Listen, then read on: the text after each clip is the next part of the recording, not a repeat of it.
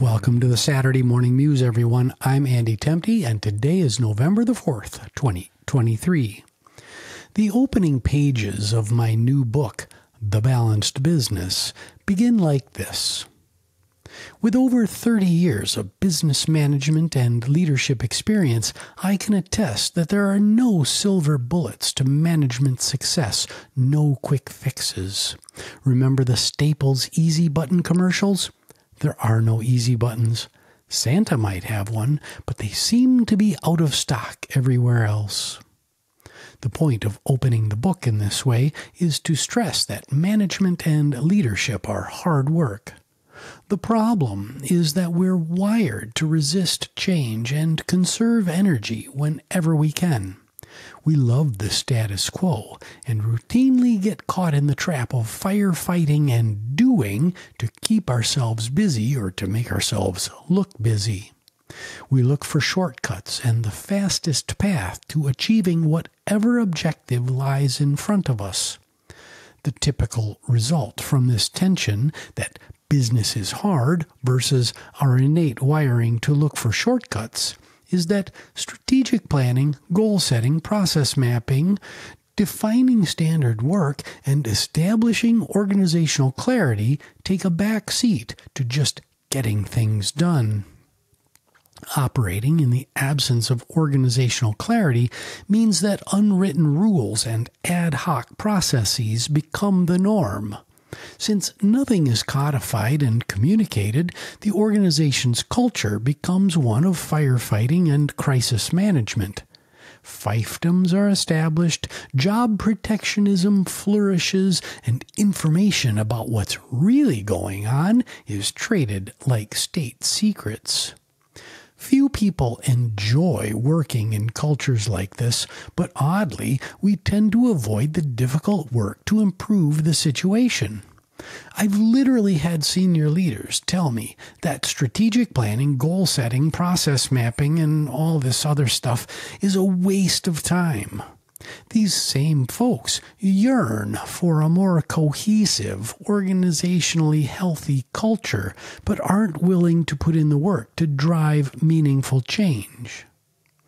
The reason why previous efforts to define clarity through strategic and tactical planning tend to fail is because these activities are seen as extra work and are not woven into the flow of business operations. Of course, efforts to drive continuous improvement, organizational health, and operational excellence are doomed to fail if they're viewed as extraneous to the day-to-day operations of the business. In our modern, always-on, harried information overflow existence, anything that's viewed as extraneous or nice to have will fall by the wayside. Unfortunately, learning and development also falls into this category in many organizations. I've been asked what makes the management operating system introduced in the balanced business different? The primary differentiators of my approach are A. I focus on the intersection between the tenets of organizational health and continuous improvement.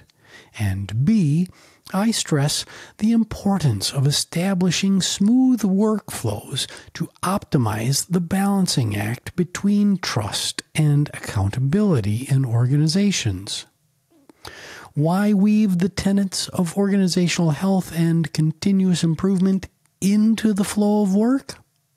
If a process is mapped and the outcomes from the process mapping event are not used to create new standard work for the team, then I wholeheartedly agree. You've wasted everyone's time.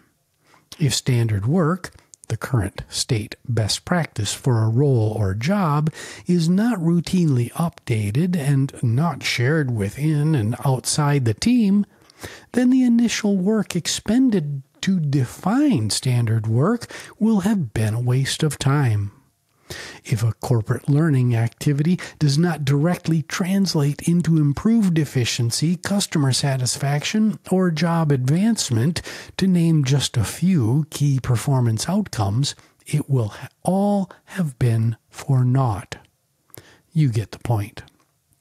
So, if you're tired of unspoken rules, firefighting, fiefdoms, a culture of obfuscation, and ad hoc processes, pick up a copy of my new book, The Balanced Business, Building Organizational Trust and Accountability Through Smooth Workflows today. Thanks for listening, everyone. Have a great weekend.